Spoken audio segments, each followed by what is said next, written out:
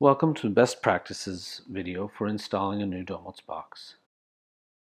This is the Domotz box.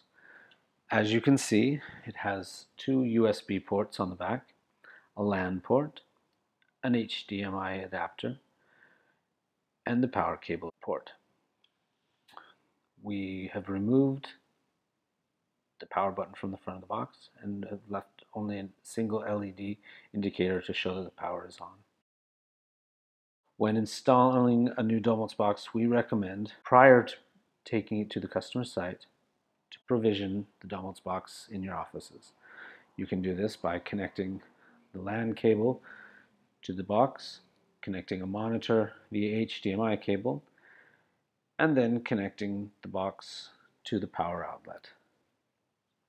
This will allow the Domotz box to download the latest software updates and drivers before you take it to the customer's site, so that you're not having to rely on the customer's network to allow for this.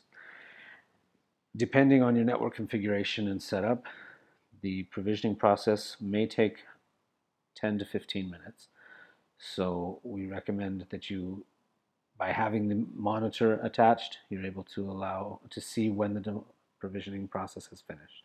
Because this is a long process, we're not going to show the full process here. You can see that everything is traced on the screen as it does this. There will be moments when it pauses for a few minutes. That is perfectly normal. We recommend that you just wait until you see the final screen, which we will show you in just a moment, that will show that the box has been provisioned. Okay, as you can see, the device has now been provisioned and is ready to be activated.